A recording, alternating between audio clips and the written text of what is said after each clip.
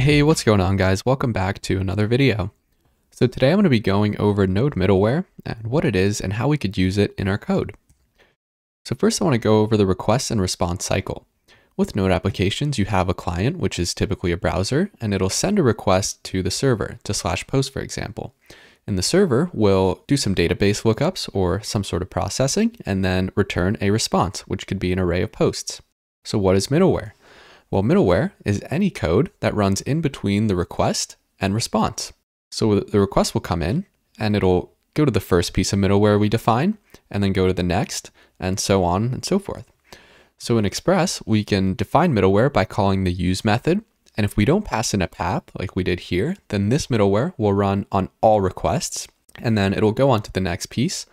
And you can see here that our route controllers are actually technically middleware too, because they run in between the request and response. And in the controllers, you typically do send the response, and then Express would no longer continue in the stack. But say we don't send a response and we throw an error, then Express will finish running the handler, throw the error, and then come down to the next piece of middleware. And in here, we could catch the error and do some sort of processing and return a response.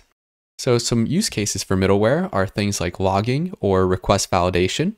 And it's super helpful because if a request comes in and in our first piece of middleware, we want to validate that the request is formatted exactly how we want it. If it's not formatted correctly, then we could just return the response right away and we never even continue on to the controller. So then when we get to the controller, we can know that the request is valid and it has all the properties that we expect because it passed all of our middleware.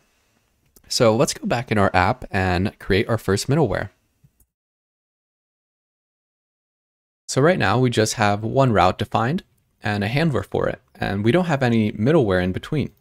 So let's come up here and create our first middleware, and we'll call it logger. And remember, middleware is just a function that executes some code. So it's going to be async, and we're going to get the request and the response just like our controller. And in here, we're just going to log the request.path. And then to use the middleware, we just come in and after we define the path, we paste in the middleware and it goes before our controller. So now if we go to Postman and go to /users, we hit send and you can see that our request hangs. And the reason for that is because we never called next. And this next parameter is a function that we call, and this lets Express know to move on to the next piece of middleware, which in our case is our controller. So remember, controllers are middleware, but they're just the last middleware in the stack. So they don't have to call next, they could just return the response.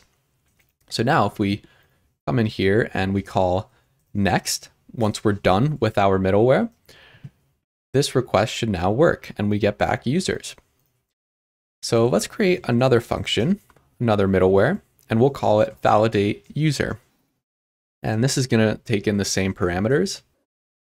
And in here, we want to do some basic validation. So we could check the request.headers, and we want to check for the authorization header.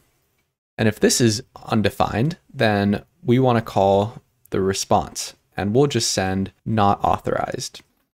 And if they did send an authorization header, then we want to modify the request object. So we'll do request.userid equals 1. And then we want to call the next function. So it's going to check for the authorization header. If it's not defined, we actually want to return out of here so that it doesn't go on with the middleware and it doesn't call next. But if they do have that authorization header, we're going to add the user ID to the request and then call next. Then it's going to go to our handler here. And in here, since we've modified that request and set that user ID, we can actually log in here the request.userid. So if we hit save and we come in here, right now we don't have an authorization token. So we'll hit send and we have to actually use that middleware. And now if we hit send, we could see not authorized. And we never see this user ID because we never got to the handler. We sent back the response before getting to the handler. So now if we come in here and type in a token, we should get our users back. And in here, you could see the path and then the user ID. So in our controller, we could have access to different properties that we set on the request through our middleware. So that could be super helpful because when we're in our controller here, we can know that since the middleware passed, this user ID will always be defined since that's what we're setting. Say we have a bunch of other routes and we want to use this logger on all of them. It'd be kind of annoying to keep passing it through like this. So instead of that, we can define app level middleware that runs on all requests on all paths. So we can call app.use, and in here, we just pass in the logger, and now we can just get rid of it from here. So on every request, it's going to look at the middleware you define with use, and it's going to run that and then go to the other paths that you defined. So if we go to /users and send this, we should still see that getting logged. And that's because our logger ran, then went to /users and called validate user and went on with the request. So in a similar way, we can define middleware that will run for the specified path. So we can do /posts, and let's say we could create middleware that's specific to every posts route.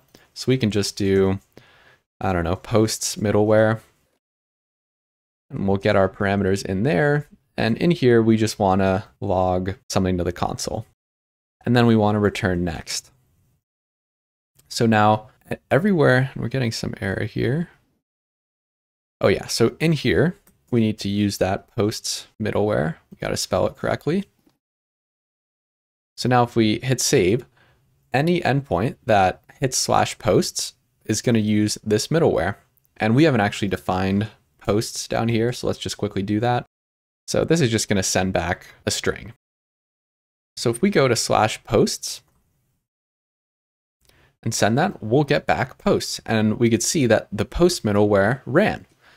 So it went to /posts and it first checked for all the middleware on this route and it found it here. And it ran the post middleware, which logged it, called next, which then went down the different paths we defined and saw that we had posts here, and then ran the controller.